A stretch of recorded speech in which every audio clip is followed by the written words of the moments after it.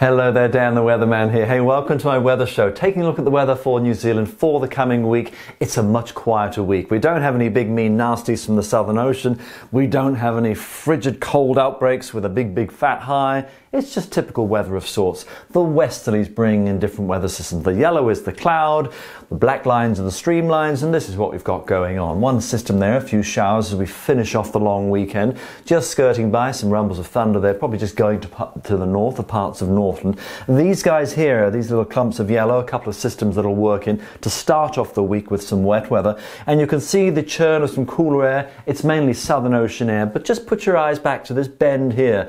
That's some upper level energy, and just the wisps of yellow cloud that will come in and just create what will be perhaps a low for some parts of the country as you go through the middle part of the week. And look at this stream of cloud here. Warm waters in the Indian Ocean starting to have a bit of an effect on what's going on. This is how we start the week.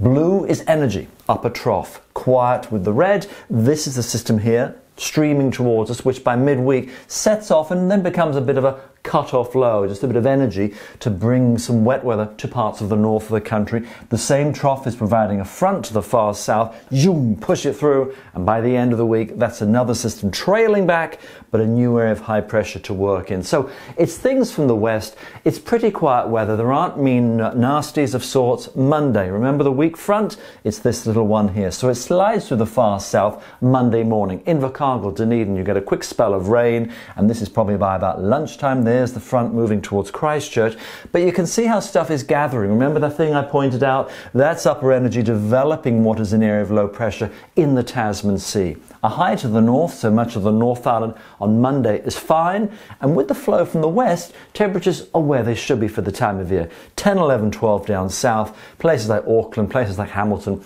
16 or 17, and there'll be of course some overnight frosts here and there. Tuesday, this thing starts to develop as the upper trough comes in. It just gives it some oomph. That's a forming low. That's wet weather for places like Wellington and probably the upper South Island on Tuesday. You're dry either side to the North Island and down south. Blue line, that's our snow level of about 1,000 meters just as reference, but a new high coming in there, building in for the course of Tuesday into Wednesday. Then another piece of a front, skinny guy, slides into the far south on Wednesday morning. Places like Dunedin and probably the west coast get some patchy rain or showers. See how this is starting to wind up? And a couple of days ago it was further south. Could bring a brief spell of some rain and some wind for parts of Northland and Auckland going into Wednesday, but it may just cut off a bit further north, meaning it's really only the far north. You get a band of rain from the same front moving across the North Island on Wednesday, but look at that high. That settles in, and by the end of the week, that builds back across the North Island, so you're back into quiet weather, good washing day. Then there's a new system coming in from the Southern Ocean. A few more lines of thickness there. That shows some colder air, which could drop the snow level down a little bit lower for the end of the week. That's a spell of rain for Thursday.